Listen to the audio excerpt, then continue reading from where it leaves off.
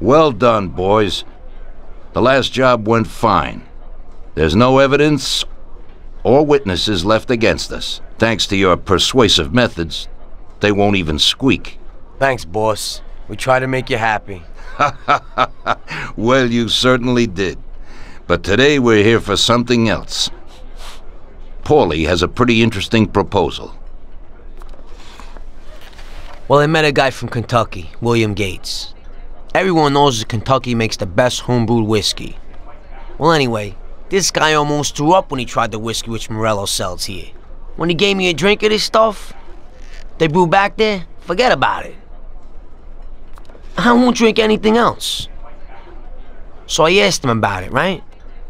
He said it was no problem and that he could deliver me as much as I wanted. You know, I got jazzed thinking about the dough he'd make on it. Well, I ordered a truckload of it. I said to myself, if it catches on here, we can make a bigger deal later. It would certainly be a good replacement for the loss of our Canadian. I like it. Nice one. Me too. So we're gonna pick up some beautiful booze. I'm already looking forward to it. Where they hiding it? They'll meet us in the big parking garage. We have to be more careful than we were before. You'll get to the place by car with 2 other boys. They'll be your escort on the way back. You 3 pick up the truck and take it to our warehouse in Hoboken. The boys are already out in the yard waiting in the car. And bring me back a bottle so I can finally drink something decent. Count on it, boss.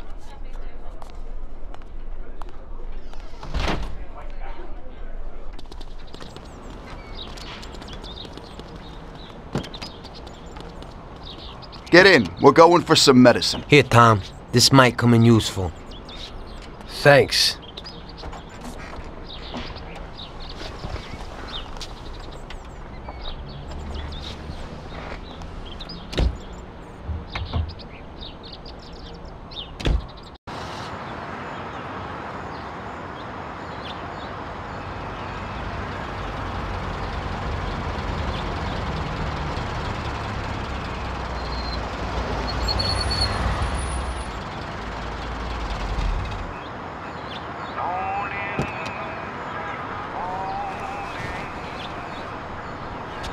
Wait for us here, boys. We'll be back in a little while. When we drive out, follow after us. Then, we'll have a shot at the warehouse. Sure, boss.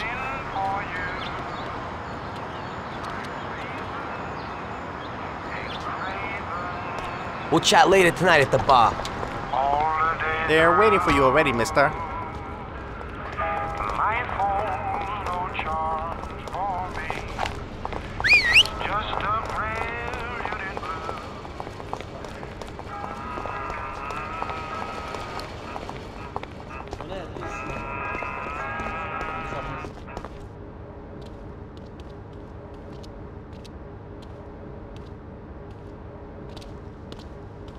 Hey there, Bill. It's good to see you again. Hey, Paulie.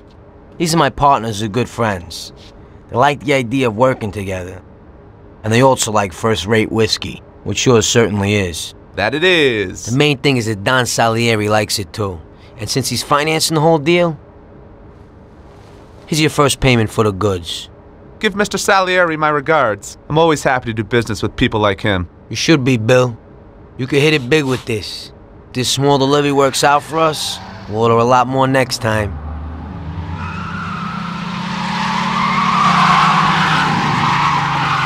Take cover! What's going on? Jesus, who are they? Fire! Kill the bastards!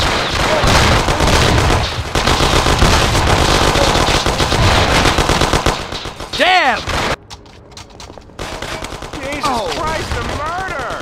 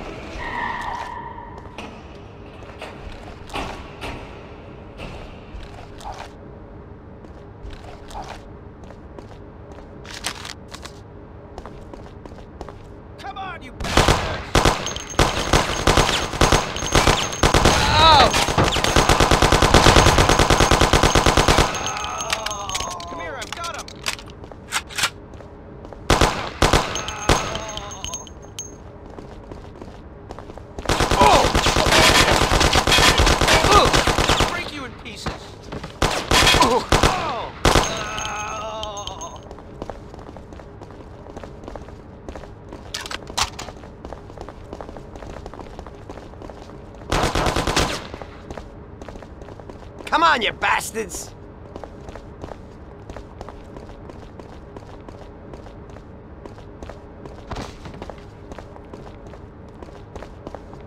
What the hell happened here? We'll all die!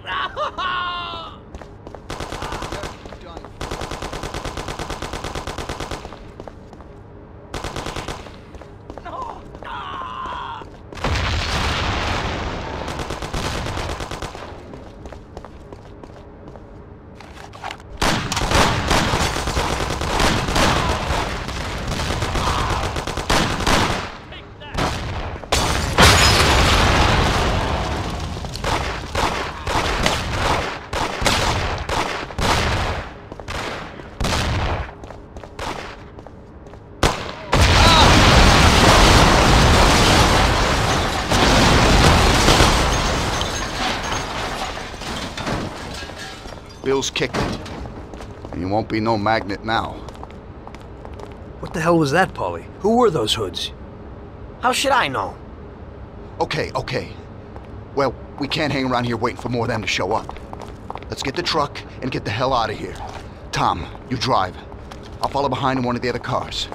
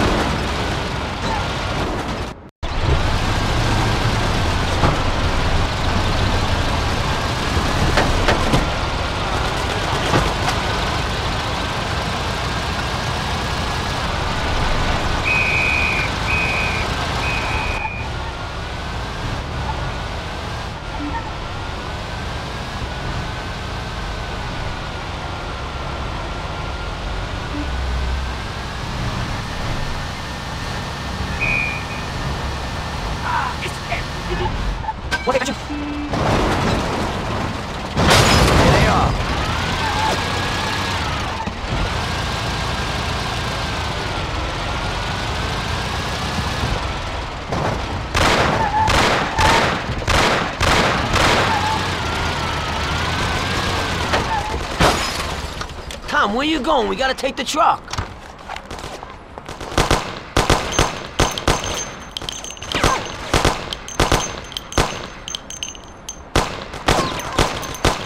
Get in, for Christ's sakes. We can't hang around.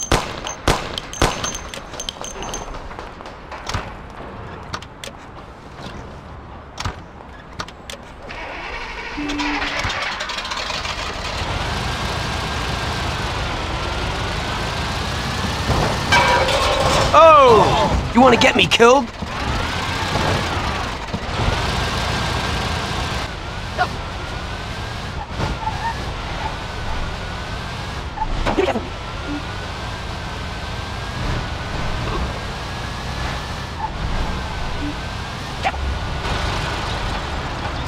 Okay, we did it.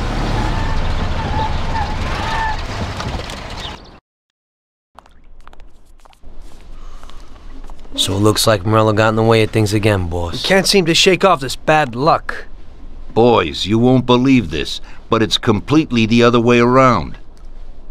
The only one who really had bad luck this time was Morello. What? I found out who our Mr. Gates really was. And? Gates was never really from Kentucky. He was a small-time thief who stole the goods from Morello and wanted to sell them to us. Morello doesn't think that he almost stopped our deal, but that we pinched a truckload of his most expensive whiskey. I bet that bastard's happy now. Unbelievable! Well, that worked out just fine. Let's drink to that. To another success, boys. Salud.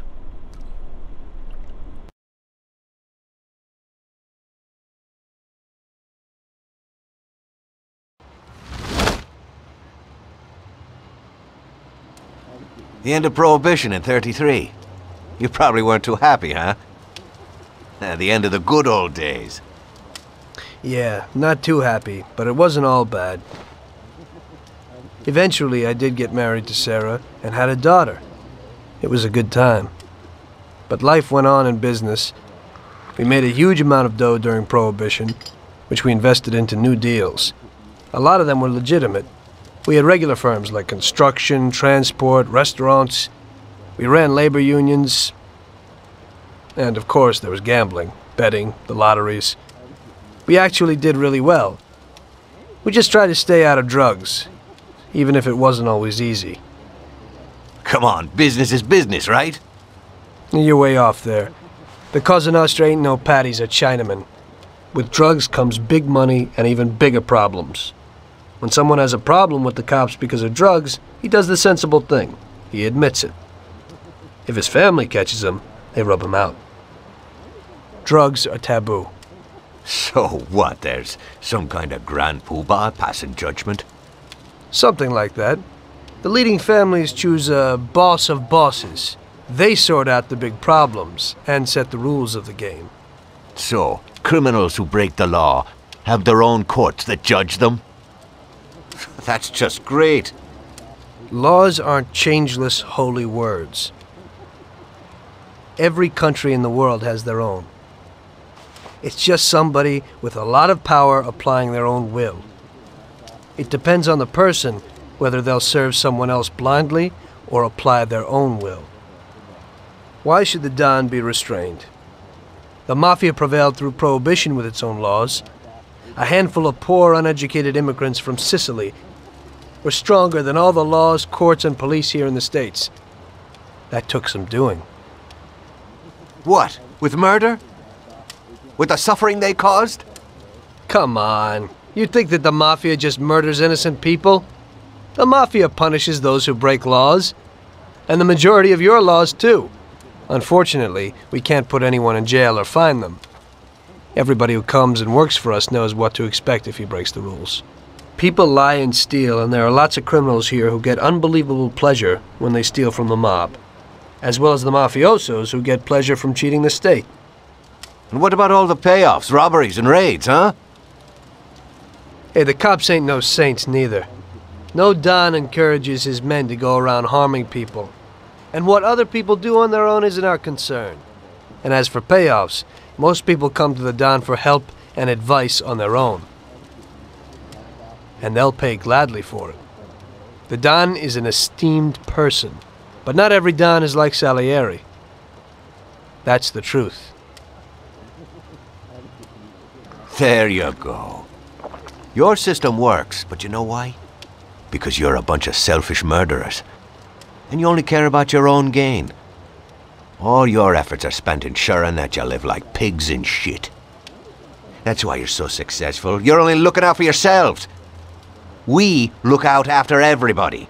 A few cops have to ensure law and order for all, and that's a much harder job.